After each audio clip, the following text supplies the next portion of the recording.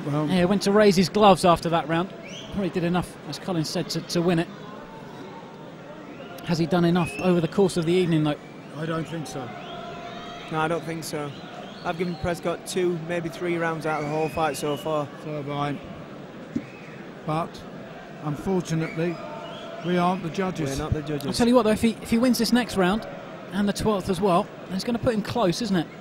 Who? Mitchell Prescott. Prescott. Closer. Closer, yep. Some of those early rounds may have been difficult to score. Yeah, it depends what the judges like. You know, obviously Prescott coming forward, swinging and trying and making the fight, but what was anything landing? What is the judges going to see? Yeah, well, these aren't American judges. Yeah. They're British judges. Americans, they go big on aggression. Yeah. So here we go, down the stretch here. Championship rounds, 11 and 12 coming up.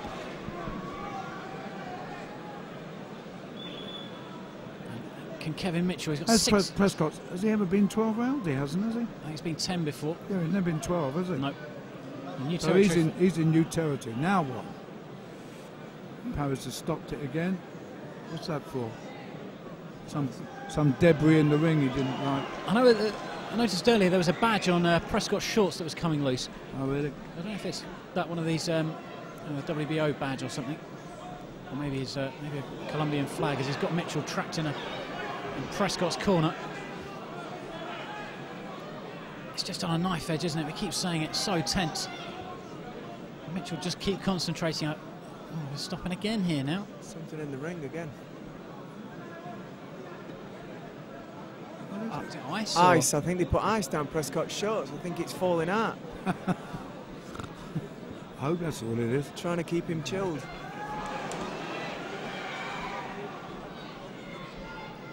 That'd certainly wake you up, wouldn't it? A bucket of ice down the shorts. Maybe they're trying to get him wild. Might need to pull out a stoppage here. Breidis Prescott, something special. And punches have got rid of Amir Khan. Oh, left hook from Prescott. It's every time Mitchell takes a risk. Prescott's there, looking to take advantage as he.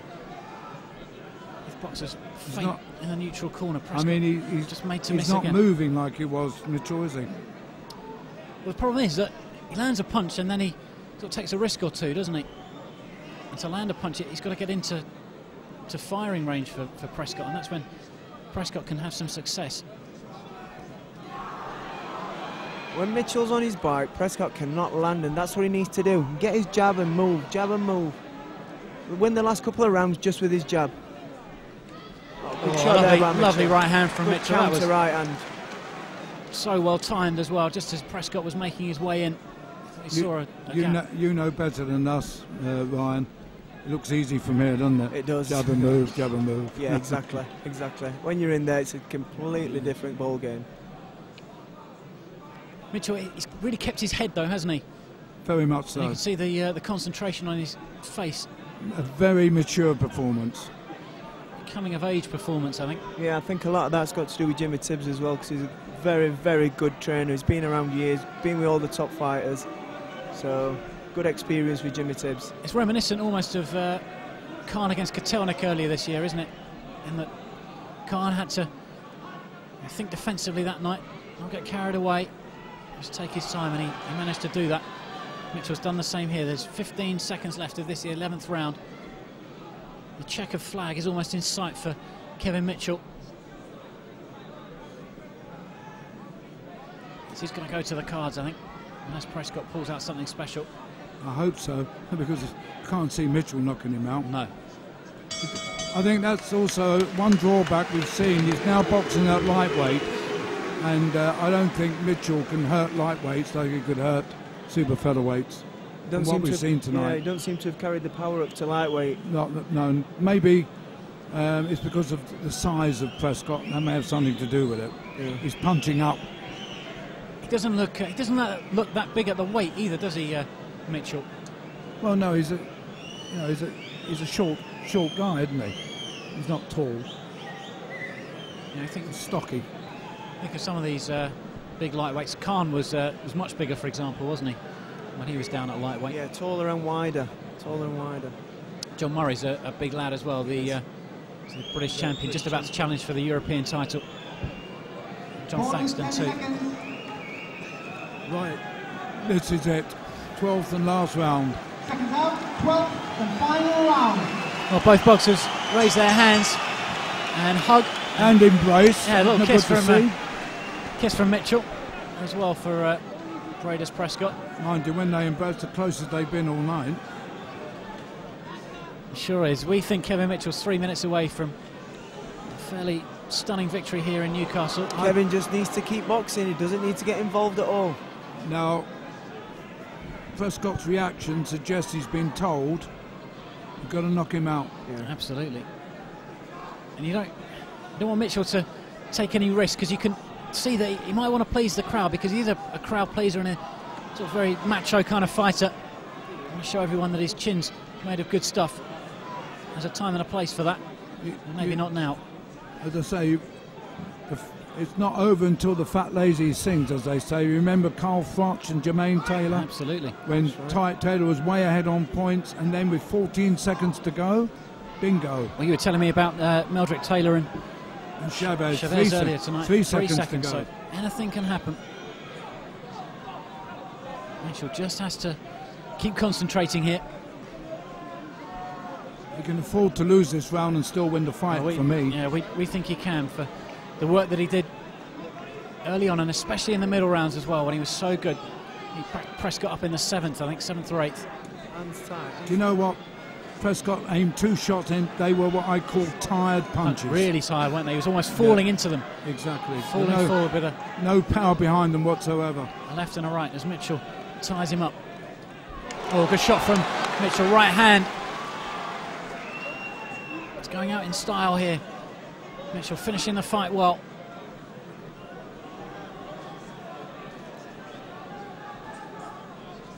He's just stuck and moved here, Mitchell.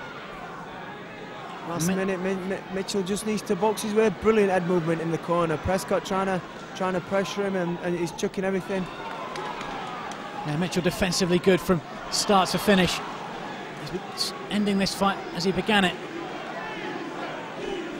And a chance of easy go up from the crowd. He's boxing a long way from home tonight, Kevin Mitchell, as far of course as Breidis Presscott. This Newcastle crowd appreciating this fight. As we said, not the most exciting, not a shootout. But it's been compelling. Now Mitchell with a little Ali shuffle, the crowd like that. Throws out the jab.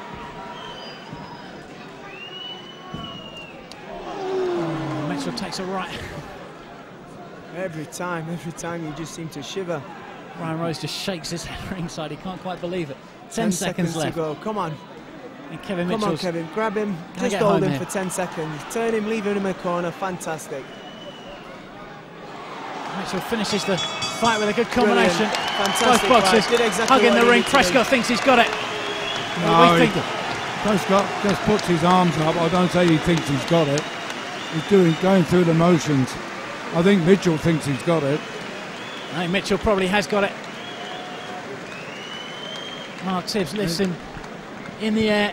Mark Tibbs is delighted with that performance, and Prescott's cornerman went over and patted Mitchell on the head. I think as if to say, yeah, we know you won it, pal. Promoter Frank Warren looks very happy as well. Jimmy Tibbs is happy. The crowd are happy. Tell you what, everybody's happy except Prescott. Some performance though from Kevin Mitchell if he does get this decision. Prescott was dangerous throughout the fight, wasn't he? Especially in the opening rounds. An extremely interesting fight. And as I say, well, I've seen a lot of Kevin Mitchell's fights over the last few years, and I think he's just brought something else to his game. He's proved he can control his anger, you know, and box and do what he has to do to win a fight, and that's exactly what he's done tonight. Fair play to Kevin, well done, mate. Well, we haven't had the result yet.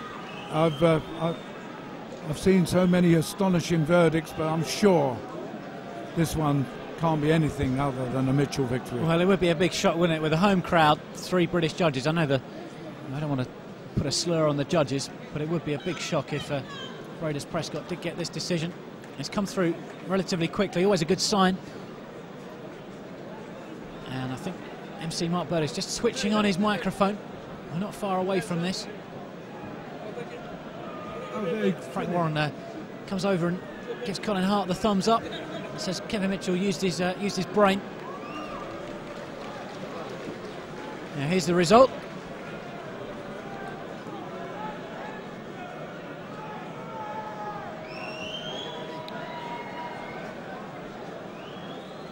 Ladies and gentlemen, a round of applause for two boxers who gave everything. After 12 rounds of boxing, we go to the scorecard. We have a unanimous decision. Judge Terry O'Connor, 119-110. Judge Victor Loughlin, 118-111. Judge Howard Foster, 117-111. The winner and the new WBO Intercontinental Lightweight Champion in the blue corner, from Birmingham, England, Kevin Mitchell.